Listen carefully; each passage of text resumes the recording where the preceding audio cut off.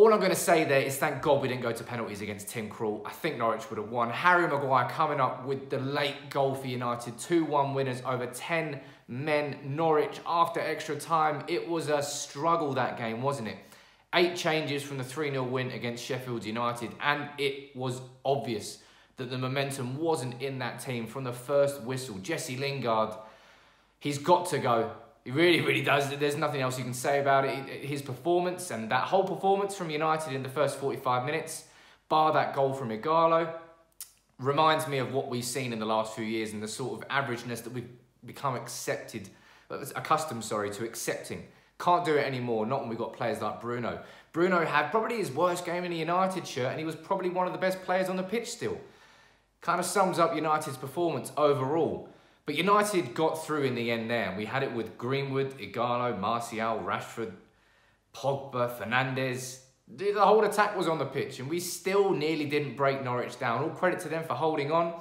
But United made the difference there towards the end. And it was Paul Pogba and that pass. Because United had so much pressure and possession there. But Pogba was the player who took that brave pass on. Instead of passing it sideways and sideways and sideways, getting a corner, nothing coming from it. He was the man who broke the line there with the ball. I think it was through to Martial, not sure. But it went to Maguire. He was in the right place to scrap it in the bottom corner. United go through 2-1 in the semi-final of the FA Cup and we take a step closer to an all-important first trophy for Ole Gunnar Solskjaer that could be the start of something beautiful. But regardless of that, United are a step closer. Looking at the game as a whole, it's kind of hard to remember 45 minutes of the first 45 after 45 minutes and another half an hour of extra time, but it was very mundane, I think would be fair to call that performance, largely from United, lacking tempo, lacking quality. Bruno Fernandes almost trying too hard in that first half because nobody else was really trying. Ighalo was on the pitch, but there was no service into him. Diogo Dalot, a player who's not going to get many opportunities at right back, he should be behind Ethan Laird in the pecking order. Awful performance from him, right by Solskjaer to take him off. Luke Shaw, indifferent about that performance, but I was pretty indifferent about basically every performance on the pitch there today. No one player really stood out, and Paul Pogba was the man who made the difference towards the end there, and I'm definitely going to give him the credit for that, but just everybody, even the players who came on, some decisions were better from the likes of Greenwood in comparison to Fernandes, but there was just no cohesion there, and that's not too much of a surprise given that we made 8 changes to the team, and I think Ole Gunnar Solskjaer would just be happy that we got through that game. Because it was a risk making 8 changes, given that the FA Cup is taking on significant importance this season because of what it could mean for Ole Gunnar Solskjaer and this United team going forward. In that second half, Norwich, that goal from Cantwell was a fantastic finish. Would David De Gea have saved it? Let me know what you think about that in the comments below. But it's the first goal we've conceded in the FA Cup this season, so I really cannot complain too much. But I can complain about the overall start and tempo of United. You know, at a time there, especially in that extra time period when they went down to 10 men, rightly a red card there for the Norwich player pulling down Ighalo. It was so crammed on the edge of the box because we had Ighalo, Greenwood, Rashford, Martial, all of our attackers were on. We needed Shaw and Williams as the fullbacks to stretch the Norwich defence, to offer threats on the overlap that would take players away from the middle, that would give the attackers the chance to attack through the middle, but they didn't. Shaw and Williams were too conservative, weren't going forward enough. Norwich were offering nothing going forward because they were down to 10 men. It shouldn't have taken until the last minute to get that winner, but at least we got it. I suppose that's what you've got to say. And people will look at this and say, oh, United haven't taken a step forward. Look, they can't even, with their entire team on the pitch, get past Norwich. We did get past Norwich, but we're 3 months out of football. We had a game against Spurs. We're up until the 60th minute. We couldn't really do much, and then Pogba came on and United really took a grip of that game and arguably would deserve the 2-1 win towards the end. And then he had Sheffield United at home, a 3-0 win where United were just in cruise control from the first minute and it was sexy football. And that game against Norwich there in the FA Cup with 8 changes, second game in a week, players were tired, legs were tired, and it was tired football. And largely quite shit football, let's be honest. But we came through it, just about.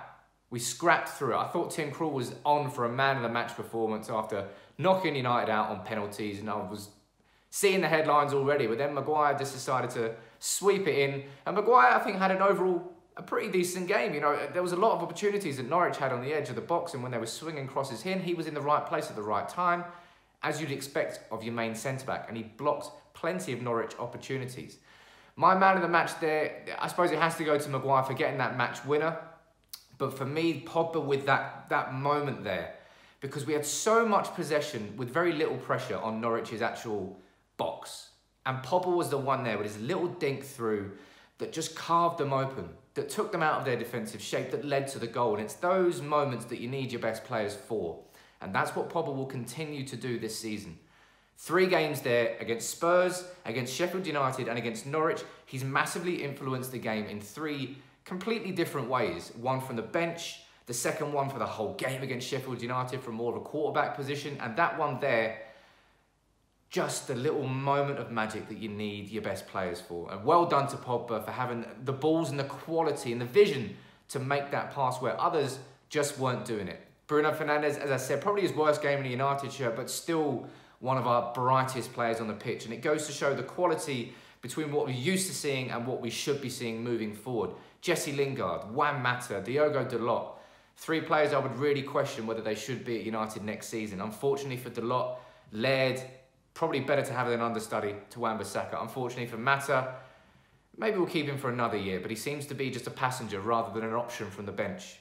And Jesse Lingard, a stark reminder of what's happened to United over recent years. And he had that sensational purple patch where he got like 3 or 4 goals in a month, won Player of the Month.